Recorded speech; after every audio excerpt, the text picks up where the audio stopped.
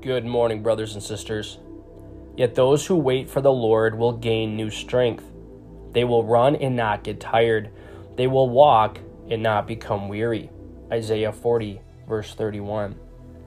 Relying on God's power gives us confidence to live as Christians. What should be our response to God's power? First, we should worship Him.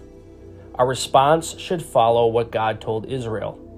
The Lord who brought you up from the land of Egypt with great power and with an outstretched arm, Him you shall fear, and to Him you shall bow yourself down, and to Him you shall sacrifice. 2 Kings 17:36. Understanding God's power should also give us confidence. I can do all things through Him who strengthens me. Philippians 4:13. Because of His strength, we can live the Christian life each day with confidence. God is able to do exceeding abundantly beyond all that we ask or think, according to the power that works within us. Ephesians 3:20. Our eternal hope rests on the power of God. His power saved us and will raise us up on the last day.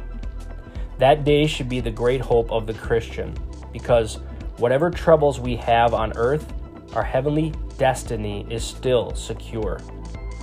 When I'm tempted to worry, I'm comforted to remember that God's power is greater than any problem I have. The psalmist says, "I will lift my eyes to the mountains. From whence shall my help come? My help comes from the Lord, who made heaven and earth." The God who made everything can certainly handle our troubles.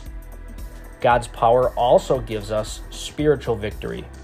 Paul instructs us to be strong in the Lord and in the strength of His might. Ephesians 6:10. When the adversary comes and you're on guard, you don't fight him. You go tell the commander and he leads the battle. God will bring about the victory because greater is He who is in us than he who is in the world. 1 John 4:4. Satan may be powerful, but he's no match for God. Finally, understanding God's power gives us humility. Paul exhorts us, "Humble yourselves under the mighty hand of God, that He may exalt you at the proper time." Apart from God's gracious power, we are nothing and can do nothing. Maranatha.